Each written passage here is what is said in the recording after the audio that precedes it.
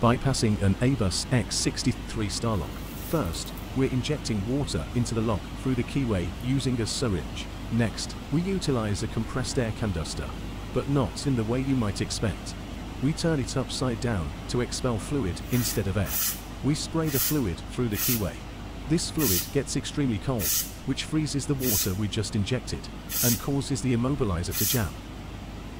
This demonstration is intended for educational purposes only and should not be used for illegal activities.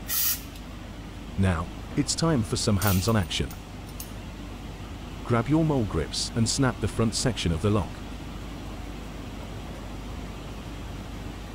Our freezing technique prevents the immobilizer from activating when we snap it. And finally, we're using a screwdriver to push the clutch in. This engages the cam.